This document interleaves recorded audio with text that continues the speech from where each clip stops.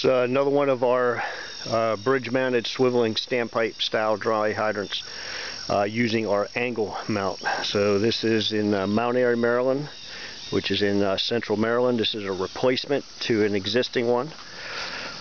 And this uses our angle mount, where the angle is bolted into the guardrail posts.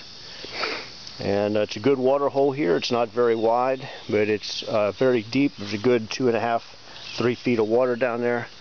Let's hop over this guardrail for a minute. Take a look from the other side. Plenty of water. So this is early August, so a fairly dry period in Maryland. But a lot of good water here, so this is a good water hole for them. And so that's the installation. Nothing fancy. 6-inch PVC pressure pipe, so well casing type of pipe, schedule 40. Has the swivel mount there, has the Co-Check teardrop strainer down there, and Co-Check 6-inch male suction head up above. So to deploy it, they simply pick it up, slide it over, turn it 90 degrees, drop it down in the water, and it rests on the bottom of the stream bed. So once it's loaded, all the water, the weight of the water is carried on the bottom of the stream bed, which is in this case a good rocky stream bed. Does have a slight angle on it so that it drains in the wintertime. Don't have to worry about any condensation, ice buildup, whatever.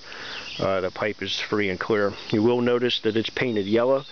So that's using a Krylon Fusion paint, which is designed for outdoor plastics. So during your annual inspection of your dry hydrants, any of your PVC plastic, you're going to want to make sure is covered with some kind of UV resistant paint.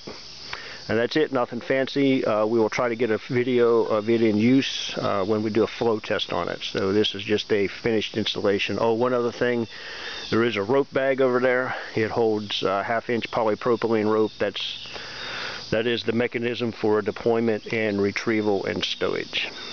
So that's it. Again, simply it was a replacement of an existing one, upgrade to our new design using the angle that's bolted into the guardrail posts.